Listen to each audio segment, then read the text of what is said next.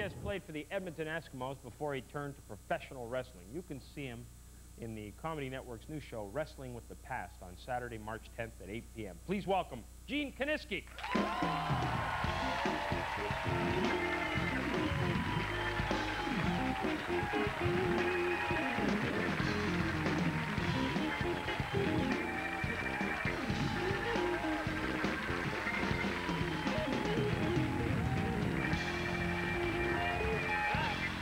Now you tell me. Just a minute, hold it. Mike, why did you do it? What the hell were you thinking about? I'm one of those guys who won't answer that yet. Do you realize there's an arrest warrant out for you in Vancouver?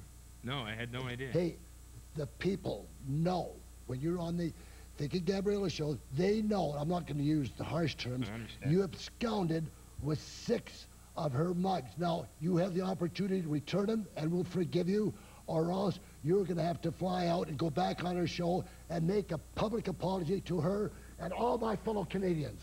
All right. Now, it's your choice. Can I be honest? I'll be able to swear in a court of law that I cannot remember ever being on the Vicky Gabriella show. But, I mean... I never heard of Vicky Gabriella. How dare you say that? But you forget one thing. I was there.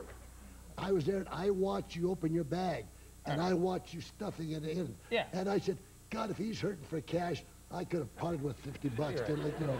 Now, I will admit this, Gene. Another thing that was very, very insulting, you come out to beautiful Vancouver, and you Easterners have no respect for the West. I think it was terrible just going out there, doing the show, and then flying back. The least you could have done is spend a week with your fellow Canadians in Vancouver, because your show is so highly rated that people just love you.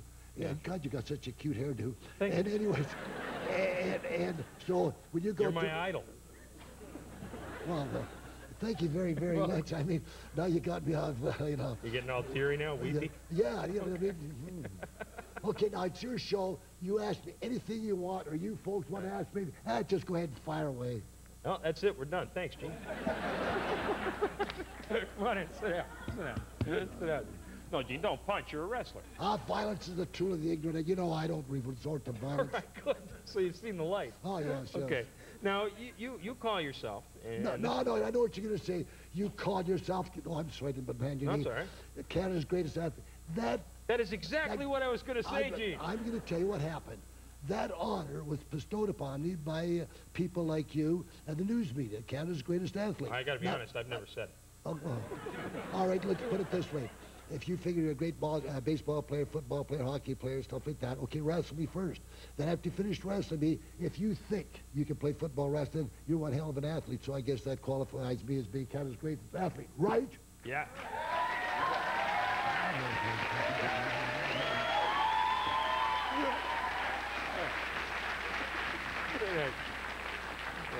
You know, I used to host this show.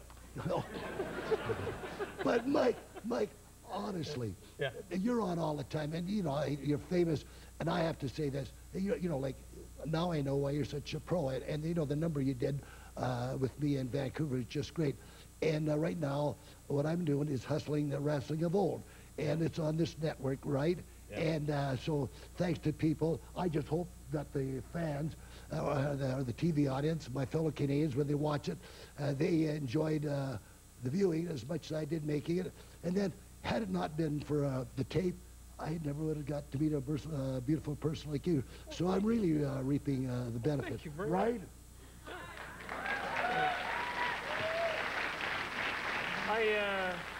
You know what, Gene? I don't know what to say. No, I mean it. I don't know what to say. We're all out. You answered them all without even being asked. You got to be kidding. Oh, every single question on the card, you've answered every single one of them. I just can't believe it. Well, you didn't answer how you got the nickname Big Thunder. Well, I think, you know, people don't realize when you're wrestling, being in sports, you always get hit in the throat and arms around the throat. And what happens, you get to the point where you can't speak normally. You have to sort of force yourself. Like, I can assure you, years ago, like 50 years, 60 years ago, I didn't sound like this. Yeah. And when I'm speaking, I sort of have to force myself and say, hey, Big Thunder, you know, the big noise, right? Yeah. And Joe Garziola, he used to always make fun of the way I spoke. And it's just something that caught on, you know. Yeah. Now, if you don't mind my asking, how old are you now? 72. My goodness, huh? You're in great shape. Great shape. Thank you, thank you.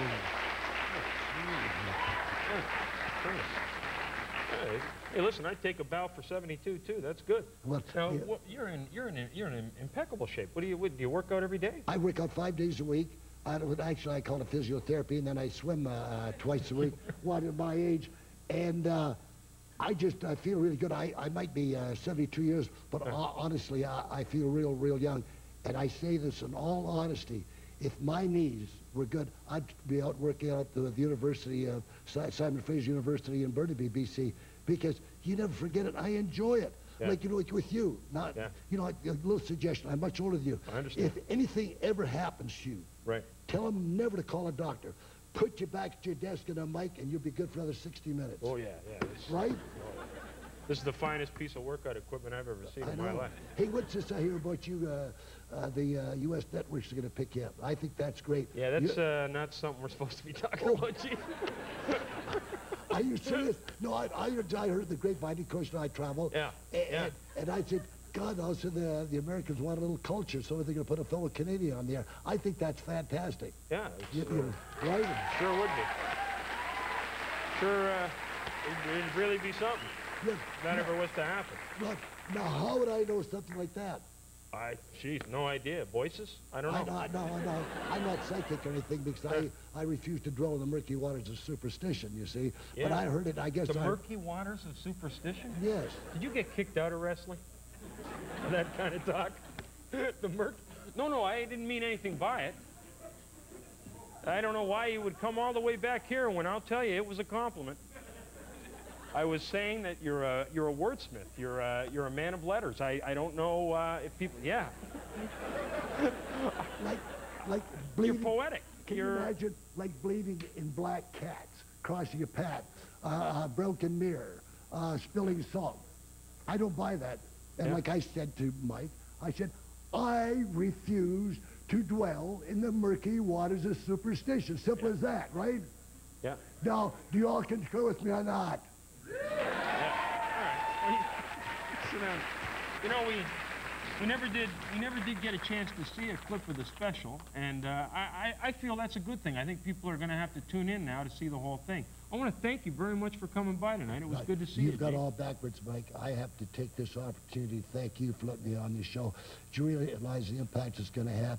If it wasn't for people like you, my life would never be so enjoyable. And then before signing off, I'd like to take this opportunity to thank my fellow Canadians for allowing me their homes via TV. And as usual, Mike, you did a superb job. I can't, okay, this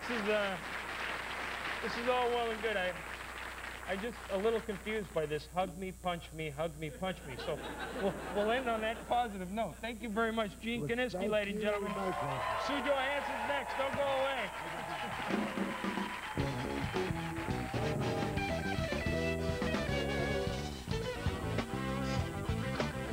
Ladies and gentlemen, our next guest has been educating Canadians about sex for over 25 years. She's just been appointed as a member of the Order of Canada. Please welcome sex guru Sue Johansson.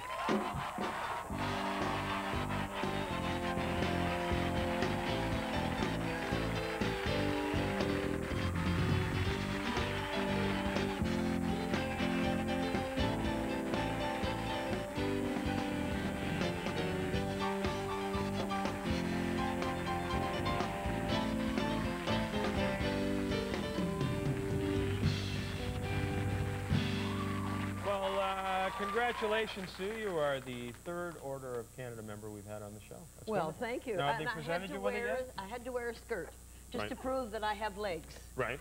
Because people only see me behind the desk, and they figure that, you know, from there down, God knows what there is. So we got legs.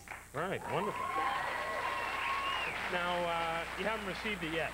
No, I haven't received the Order of Canada yet. We don't know when that is. You know, it depends on what Shawinigan Falls happens and how much crisis that brings out. Yeah, okay. Well, I wouldn't jinx it if I were you. But, yeah, I'm not pushing my luck either. now, when you go for the ceremony, are they going to play the national anthem, or are you going to choose something like Boogie Nights? What do you want? Let's talk about sex, baby. Hey, talking about sex, can I make a suggestion? Certainly can, G, because we didn't have enough time. Now listen to this. Now, see if you concur with me. Hey, you got good wheels on you, gal. Now, you have the silhouette, the shoes, right? And then your skirt, you have a little slit and you flash a little thigh. You think that doesn't motivate guys? Right now, it's a turn on. I'm going to let Roxy do that. How you doing? Hey, you know, it's that kind of chit-chat that makes me wonder why the two of you are still here. It makes me wonder why you're here. Excuse me, have you ever thought of an older guy with a brush cut by any chance? I'd love to think about it. The question is, have you ever thought of an older guy with a brush cut? That is hitting below the belt. I am sorry. Men just don't do anything for me. I just love girls. All right, all right. There you go. I qualify. Now, it's very nice to have you here. And were you surprised when you were nominated for the Order of Shocked. Didn't believe it. I couldn't believe they would give the Order of Canada to a dirty old lady who sits up on television and talks about sex. Right. Now, what is dirty about sex? Well, sometimes the way I talk about it, it gets slightly skewed. Yeah, You might say. I said skewed. I don't agree. You got that, did you? Okay. I don't agree with you. I think with the wealth of knowledge you have, I think you present it in such a good light that it's a learning experience for anybody who's watching you and listening to you. Well, thank you. Thank you very much. I brought a little Boy, toy. you took the words right out of my mouth. Can't beat it.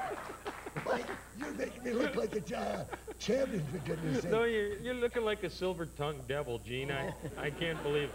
It's either going to be a trip to Human Resources or a hotel for you and Sue. When I'm with my fellow Canadians, I'm at my best. Here we go. Huh? We're Canadian all the way. Are you frightened? No, but he better be. Yeah. Now, you know, it's funny. You talk about sex all the time in your show. Yes. You're obviously a sex expert. I'm going to ask this because I have an uncle who was a mechanic. Yes. And the engine on his car never ran properly. Do you have a lot of sex yourself? I'm not complaining. All right. I'm doing just fine, and I've got my... Well, if you're not complaining... Yes, my collection of it just toys. makes you that much more enticing to me. Absolutely. But you do... When I groan, then you know it's good. Okay.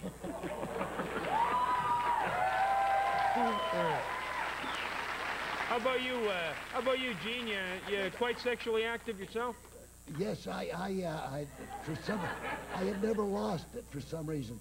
There's something about women that comes in all of a sudden, I'm checking her wheels out, nice ankle, yeah. And I just think, you know. She's got quite a set of pins there, huh? Pins? Good wheels. She's good quite wheels. the skirt, the tomato, isn't she? Just good, you know.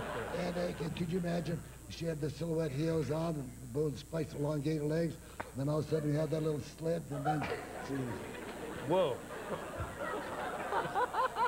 Why am I? Whoopee, you know. Obviously, he has never seen me walk in high heels. No, but I think I think like based this. on the way he did it, he's walked in high heels. That was, Yes, I think so. he was good. Now listen, I say this in all honesty. You're the type of young lady that could bring a cadaver back to life. I've done that, been there too. Oh, Yeah. Okay. What is that thing? Isn't this cute? Now I was going to ask you what's the latest in sex toys. Well, there you are. This Obviously, you got confused. What is this? This is my little rubber ducky. Uh-huh. And you can have this on the bathtub. The kids don't know what it is. Right. And so and then you can take it apart. This floats. So Yeah. that's your soap dish. Right. And there's your scrubber. Right. And then you take that off and push the little button. And there is Well, there the you go. vibrator Huh? to die The little for. duck quacks. The little duck quacks. Yeah. Excuse me. That'll make you purr. May I demonstrate? That's A little to the left. Oh, yes, yeah.